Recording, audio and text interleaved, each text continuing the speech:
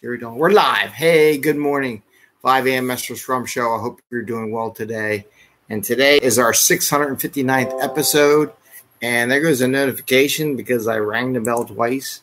So we get the notifications. Scrum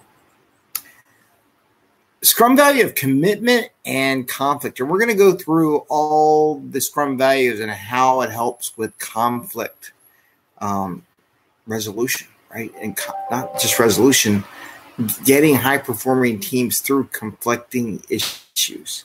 So the Scrum values: commitment, focus, openness, respect, and courage, right? So we're going to go through those throughout this week. Today's episode is going to stick to commitment and how commitment help you go through conflict as a team. And I am Greg Mester, Scrum Master and Agile Coach, and this is the 5 a.m. Mester Scrum Show, where we talk about Scrum and Agile in a practical and tactical way so you can get value to your customer, get home to family and friends because you're not working crazy hours to get that value to the customer, and have some fun at work and get home so you can have more, right? It's all about fun and enjoying life. So this can be a short one because I'm behind schedule today and got a dog over here taking up half the chair here.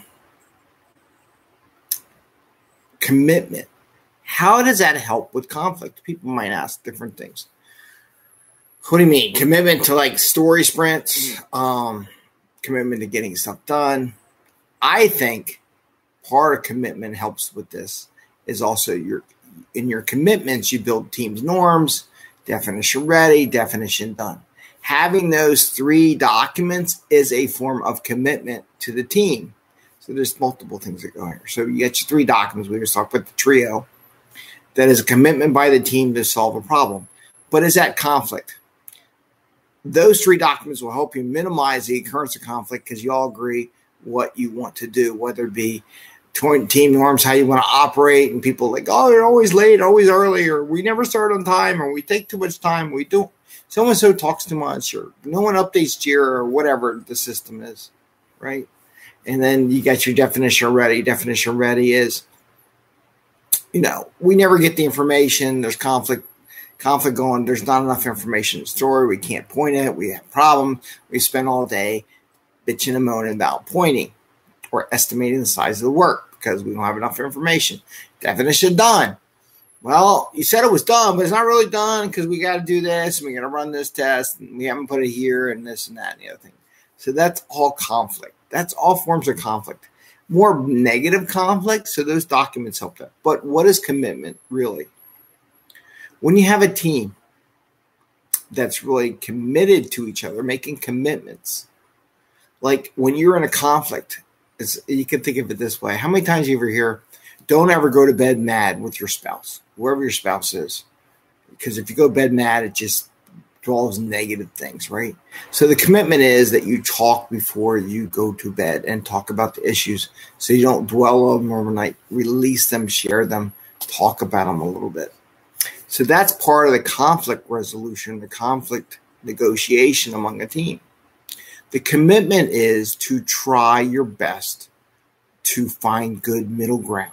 Not to say everyone concurs, but maybe there's some good middle ground in your conflict issue. Solutions. People committed to helping each other solve a problem. So that's as basic as it gets. We got those documents, but really the commitment between the team or two people is to work together to solve the problem. So you're committed. So you're committed to work with your teammates to solve those conflict problems, to invest the time, to give them time to help provide that information, to be dedicated, to be like a team norm, to concentrate, to focus on what you're doing.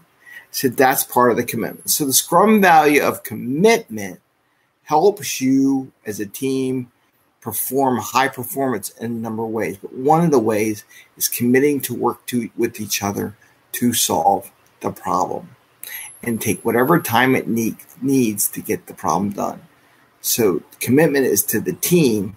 All these other meetings everybody wants you to go to. I always wonder sometimes when people say, oh, I have these other meetings. What other meetings? You commit to the team. We as a team solve Those other meetings are secondary to what the team needs. So that's what I want to share today. I'm keeping these short, small little tidbits. I hope that helps with people and how commitment helps with conflict on a team. With that, I'm going to say, please give us a thumbs up. Enjoy. I hope everybody's enjoying the short work week. A lot of things to do, a lot of fun, a lot of adventures. And ring the bell once, not twice. And enjoy. And just a story. So apparently Betty eats seaweed.